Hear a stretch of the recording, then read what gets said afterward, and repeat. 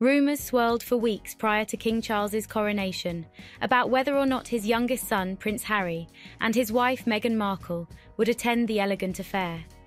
In the end, the Duke of Sussex went to the party solo, sans Markle, who stayed home in California with their 2 kids. Colleen Harris, Charles's former private secretary, has now claimed that Harry would have expressed remorse if he never made an appearance on May 6th. He would have personally regretted it if he wasn't there to support his father, Harris told People recently.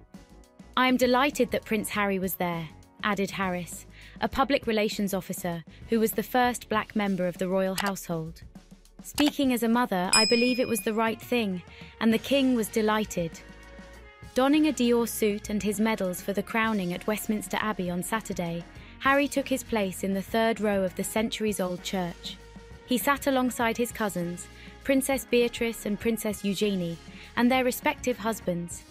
Harry's brother, Prince William, set up camp in the first pew with his wife, Kate Middleton, and their kids, Prince Louis and Princess Charlotte. The Invictus Games founder only stayed in his homeland for 24 hours, jetting back to Los Angeles right after the ceremony so he wouldn't miss his son Archie's 4th birthday. Before packing up his carry-on bag and heading to his British Airways flight, Harry reportedly spent just a half hour at Buckingham Palace and didn't see any members of the royal family after the event. He also opted to skip out on Sunday's coronation concert, featuring gold-wrapped Raw singer Katy Perry and all-night-long crooner Lionel Richie, and did not pose for the official enthroning portraits taken at the palace. The firm was allegedly confused as to why Harry even attempted to make the trip across the pond at all due to the short duration. "One makes one's choices," a source told Vanity Fair earlier this week. To be honest, there wasn't much talk of Harry at all. The focus was very much on the occasion. The quick trip reportedly left the family furrowing their brows and wondering why Harry bothered to come at all.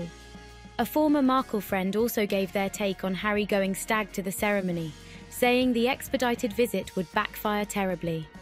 "Prince Harry coming to the coronation and dipping his toe in and out. He'll have a hard job walking away with any pride. He'll be on one leg as his other foot will be in his mouth," TV presenter Lizzie Cundy told The Mirror last month. "He's only coming to the coronation for a fleeting moment, so he can write in his next book, or say in his next interview with Meghan, how poorly treated he was by everybody, and how his dad didn't want him. He's done this to himself," she continued. Harry and his family reportedly have had a tense relationship since he dropped his bombshell memoir Spare in January.